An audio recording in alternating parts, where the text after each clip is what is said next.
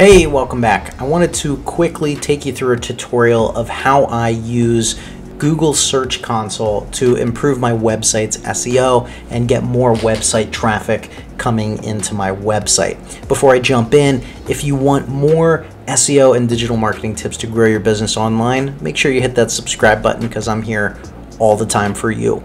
So assuming that you already have Google Search Console set up, that's the most important aspect. If you've never set it up, you would just log in here, add property, and follow through the steps to add your website on there. Assuming that you already have this set up, you have some pre-established articles on your website and specific pages and blogs and whatnot driving traffic. This is the initial screen that we're going to look at. So you have Google Search Console pulled up here. It's going to default to 3 months web and have total clicks and total impressions checked on here. So the first thing that I'm going to do is I'm going to click on average position. This is going to show the average position of everything, the individual keywords, pages, and whatnot. So this query section here are your individual keywords, but where I want to go into is this pages tab. This pages tab here is really powerful. Okay, these are going to show you your top pages that are actually driving the most amount of clicks, the most amount of impressions, and the average position over the time frame, so 3 months. So what I like to do here is I like to look through and I like to look at the pages that are driving significant amount of clicks, getting a decent amount of impressions, and are just outside of page 1 positioning. So the first page of Google would be roughly 1 through 10 approximately. 11 through 20 approximately is going to be page 2, etc.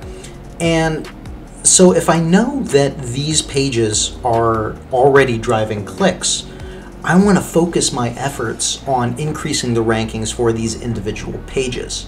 So I don't necessarily want to continue to only create new resources.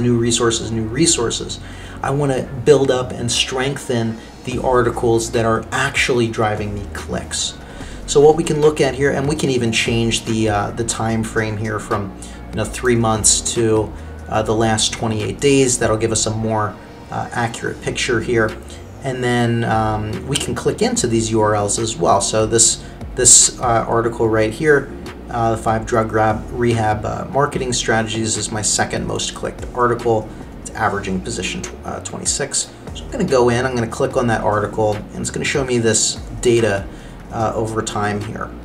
And then I'm going to go back over to Queries tab once I'm set on this individual page. And so click data is going to be a little off here, so I'm going to sort by impressions instead.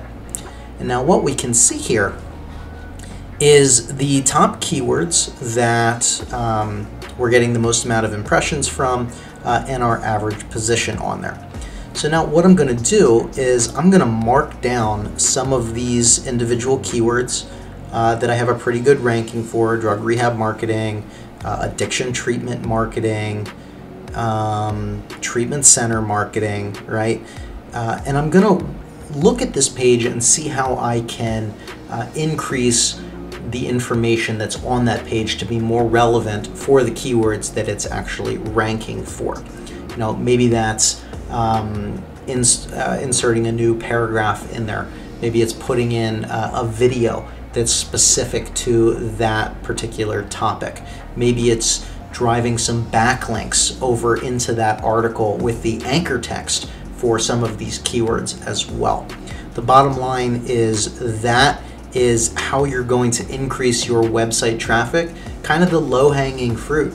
You already have pages that are ranking pretty high, they're actually driving clicks. You should work to improve those winning pages for you as much as you possibly can. This is a great way, go into these pages and work through all of these. If you have an established website, look through all of these URLs. Now, if you want more great SEO tips and you want to watch how I optimized and launched a brand new website and got it generating leads in less than 2 weeks, click on this video right above me.